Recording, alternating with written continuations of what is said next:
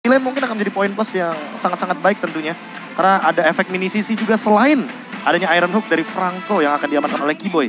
Tapi Beatrix tadi yang udah sempat aku mention juga. Karena Franco Beatrix ini bisa dibawa main agresif. Iya, apa ya, kalau kita ngomongin pick off juga dia lebih cepat. Karena dia bawa Rainer juga. Dan kalau cover, berbicara cover balik lagi ya. Di sini kan untuk hero yang invade ke belakang, yang melakukan backstep itu udah ada Link. Jadi lebih baik fokus ke arah DPS depan agar Akai-nya ini bisa di meltdown dengan cepat. Alright, dan bahkan ini dia Arnold yang sudah aku bicarakan. Dengan ada mini CC yang dimiliki dan bahkan ini cukup berbahaya untuk para pasukan Indonesia. Wah, ini berarti game Masya kayaknya. Game Masya Link. Tapi kalau Masya Link itu terlalu late game.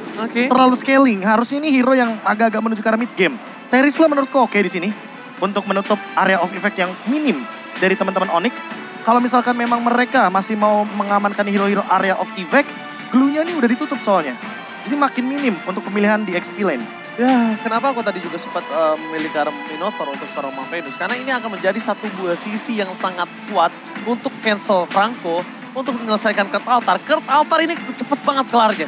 Dia punya Arlot, dia punya Minotaur, dan tentunya ini Boots harus menjadi sosok yang bisa memberikan deal damage kalau menurut aku Profesor KB. Oke, ternyata pilihan terakhir ada Uranus. Boots akan menggunakan Uranus kembali di mana kemarin dengan penggunaan Uranus pertamanya Maniac berhasil didapatkan untuk damage. Kali ini keluar lagi Uranusnya. Dan ini Uranusnya memang Uranus yang bagus banget posisinya. Tidak ada efek-efek yang burst damage kayak Leslie. Tidak ada yang one shot, bener-bener one shot ya kan. Dari segi Marksman-nya juga. Marksman-nya dalam bentuk DPS. Makanya kita akan lihat bagaimana nantinya posisi yang diberikan oleh Uranus di lini depan. Alright, dan itu dia yang EVOS Legends juga aku tadi sempat sounding kalau mereka mendukung secara langsung Profesor ya. Tuh, ada di sana ya. Dan tentunya. Draft pick sudah muncul. Yap. Artinya kita sesaat lagi akan menuju ke line of the. Which itu dia, BLCK, Balon Blacklist. Dukungan untuk Blacklist sudah hadir sana, dukungan untuk Onyx pun sudah hadir. Ini udah terlihat di situ ya, ada Tas dan juga AG yang memang sudah ready memberikan dukungannya pula. Indonesia, mari kita bersatu, mari kita menuju ke arah lane of dawn untuk mendukung Onyx Indonesia kembali mengamankan mahkotanya yang sempat hilang ke negara seberang.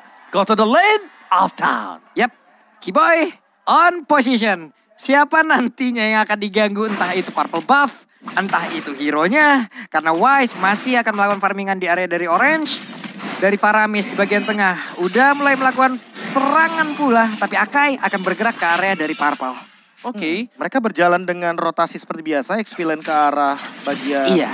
Romarnya bagian ke arah XP lane. Dan untuk sekarang perbedaannya, mereka tidak lebih berfokus kepada Little Wanderer. Jadi perebutan Little Wanderer akan diperebutkan tanpa adanya retribution yang digunakan dan diamankan oleh Suns. Tertarik begitu saja kembali lagi Suns dengan adanya recall yang telah dikeluarkan.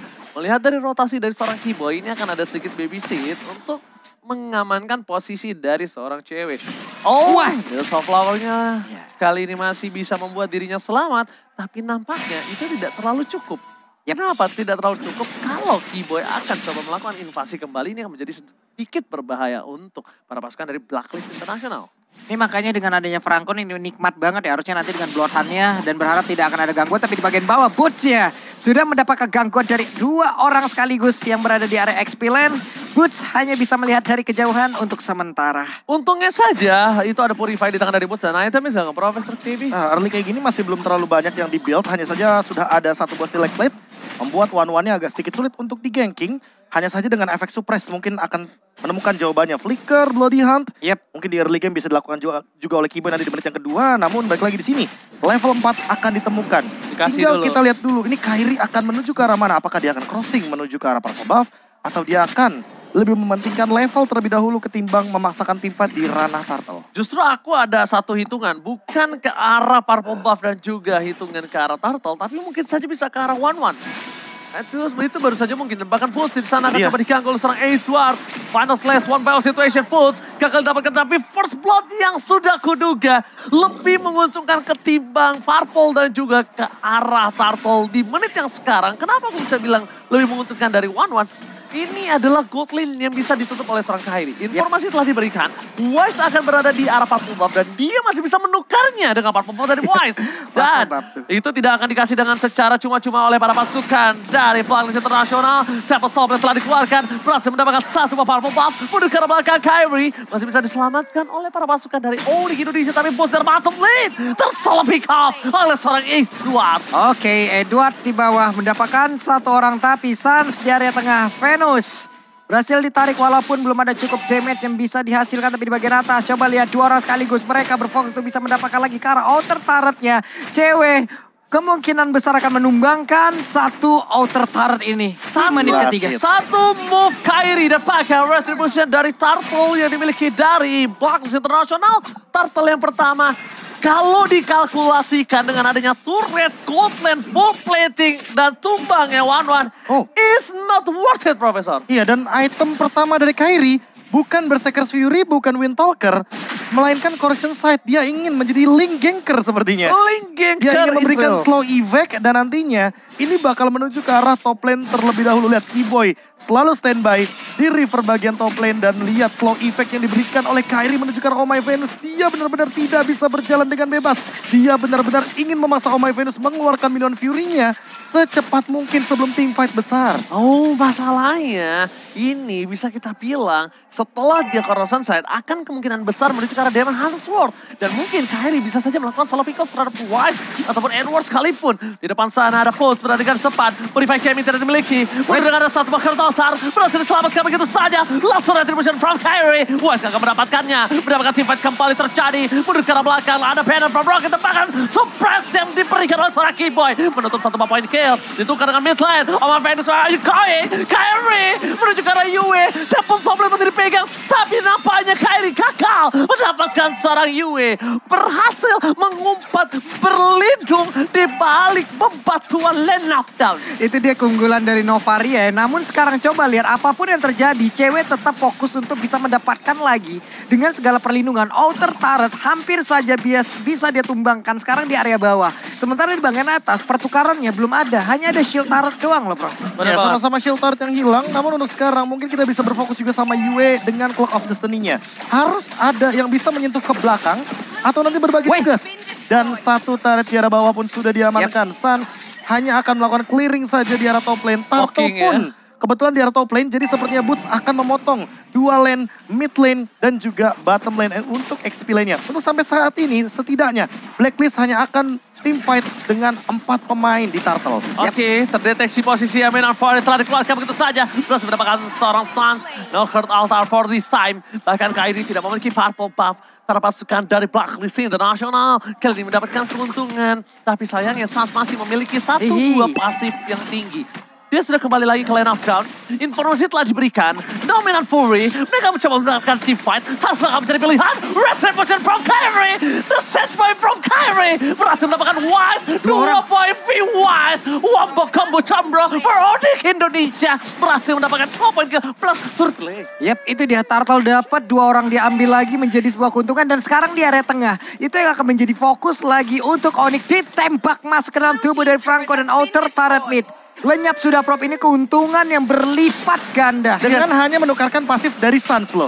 Sans tadi di all in, Minion Fury udah digunakan, otomatis ketika team fight, di sini Keyboy yang lebih beruntung. Dia bisa berikan efek suppress dan itu secara tidak langsung membuka kemungkinan kalau Oh My Venus hanya akan menggunakan ultimate-nya sekali di objektif. Kalau gameplaynya tarik ulur, ini bisa nih dimanfaatkan nih. Bagaimana kiting team fight-nya agar keluar dulu source-nya ya kan, dihabisi dulu ultimate-nya. Baru Onyx bakal balas all in. Itu teknik pilihan namanya Profesor KB. Kenapa pilihan? Kamu udah mau dikasih yang enak, tapi kamu malah memilih Sans. Kenapa aku bisa bilang dapat yang enak? Yaitu ketika mereka bisa team fight 5. Tapi ternyata mereka masih memilih all in terhadap Sans. Yang notabene-nya, dia akan kembali lagi ke line of down dengan sangat cepat. Bahkan Oh My Venus, Minar Fury akan kembali terjadi. Bersama dengan Kurt Altar dikeluarkan begitu saja. Kurt Altarnya selesai. Keyboy masih terperangkap. Crossbow telah keluar. Tepat di sisi sana. Keyboy harus menjadi korban keganasan dari seorang masih ada 1 point kill kembali didapatkan. Tapi Kairi, double kill kembali terjadi. Ini yang aku bilang. Teknik pilihan. Tidak ada pilihan yang baik untuk para pasukan dari Blacklist Internasional. kill. Terpush, coba untuk bertahan. Langsung ada Rena Rapati. Tapi when not little safety. Berhasil mendapatkan satu point kill. Dan Yue dengan sangat tepat berhasil menembakkan satu buah Astral Recall-nya. Tapi Sans memilih tumbang di depan sana. Buying time untuk mid lane. Buying time untuk mid lane dan bahkan satu. Turtle-nya benar-benar dikasih waktu yang begitu lama untuk setup dari Onyx dan lihat tidak ada yang bisa pegang ke arah boots-nya karena boots-nya bebas banget di sini, tidak ada efek stun, tidak ada efek suppress dari Blacklist International karena mereka bermain dengan Minotaur. Mereka akan memanfaatkan Minion Fury untuk team fight dan kali ini walaupun boots membuka weakness point dari 1-1 ini hanya akan menjadi stack tambahan bagi Uranus-nya. Lihat, di depan benar-benar strong banget. Tidak ada yang bisa handle Uranus-nya. Dan bahkan tadi sebenarnya kalau mereka mau team fight kembali pun untuk menumbangkan seorang Boots, no win of nature loh. Gak ada. No win of nature dan Kairi udah standby on position. Dan ini akan cukup berbahaya. Lihat di depan sana Sans lagi-lagi akan mengamankan terlebih dahulu pasifnya. Jadi ini dia. Mungkin dulu kita lihat kalau Faramis itu mengamankan pasif dengan cara minion-minion. Tapi kali ini poking damage itu menjadi salah satu source pasif yang paling tinggi. Tapi lihat Wise coba dipasang menuju ke arah secara Pulse. Pulse masih coba bertahan. Purify Gaming telah terjadi. Tapi nampaknya fight time dilakukan boost terlalu mahal. Membuat seorang Kairi harusnya bebas untuk bisa mendapatkan Lord. Tapi nampaknya di sini para pasukan dari Onyx tidak mau hanya Lord. Mereka selalu mau lebih. Ketika para pasukan dari Blacklist International tahu punya power dari Almighty Venus. Ini akan menjadi banyak banget hal yang dilakukan Onyx. Mereka dari Kating, dari soft skill 40. Mereka akan coba bisa pancing dari split push 40. Lihat top lane. Satu winning condition yang didapatkan ketika pegang link dari Onyx. Ini akan membuka juga skenario split push. Agar bisa maksimal. Tapi kalau misalkan emang mau di all in, lihat Kairi-nya datang dan langsung dicuri Retribution. Kairi! Retribution from Kairi! Again and again! Take over Lord dari Onyx Indonesia. Bahkan itu dari sana. Seorang diri tadi bermani. Mencoba untuk bersahan. Seorang diri tidak kill dapat kalau seorang cewek. Tapi lihat cewek di depan sana. Rara Apathy. Gagal fokus ke arah best turret. Nggak perlu apapun yang terjadi. Pasukan dari Onyx Indonesia mendapatkan 3 point kill. Mendapatkan Lord. Dan bahkan di sisi dari Onyx Indonesia mendapatkan mid best turret. Cuan for life. Ini belum 10 menit, mereka udah dapat best turret yang ada di bagian tengah loh. Dengan segala keunggulan yang udah mereka ambil dari tadi. Ada all-in yang salah tempat ataupun all-in salah hero karena lotnya sekarang udah mulai masuk. Coba lihat Sans-nya, Burst-nya hanya memancing hal tersebut untuk memastikan agar tidak ada misinformasi kemana orang-orang ini akan pergi. Mereka nggak ngincer langsung ke base, mereka ingin menghancurkan base turret pasifnya terlebih dahulu karena ini masih di bawah menit yang ke-12 di bottom lane. Kairi memicu hal tersebut di top lane. Sans, Cewek dan Keyboy yang memicu bagaimana pasif turret ini bekerja. Dan kali ini Wise sepertinya heavy spin sudah digunakan tapi lagi dan lagi. Ini terlalu strong untuk Boots dan Keyboy di lini depan. Alright, Pulse berada ke depan mencoba untuk membuka weakness point. Bahkan ada Sans melakukan poking damage kembali terjadi. Pasifnya dihisap terus. Bakal fokus ke arah pasif yang dimiliki oleh para pasukan Onyx. Lihat Sans tuh, dia cari terus Prof. Just in case dia tumbang, it's okay no problem. Tapi lihat Iron Romantic Mania back. Mega kill didapatkan. JBC terlalu besar. Rena dapatkan from Cewek. Berhasil melakukan satu point kill. Onyx Indonesia berada di depan mata. Mencoba untuk fokus ke base-nya. Masih ada Kairi memancing final slide. Edward Hoba. Ini Pentana. Di game pertama. Onyx Indonesia berhasil menumbangkan Blacklist International dengan sangat cepat. 11 menit saja. 11 menit loh. Permainan dari Uranus. Ini game Uranus banget karena tidak ada efek sisi pasti. Tidak ada Kaja. Blacklist yang band sendiri. Franco langsung diamankan oleh Coach Yep dan juga Coach Adi. Permainan agresif ala Indonesia. Seolah membukakan kita, ini dia. Karakteristik gameplay yang sudah lama kita nanti-nantikan. Dan Onyx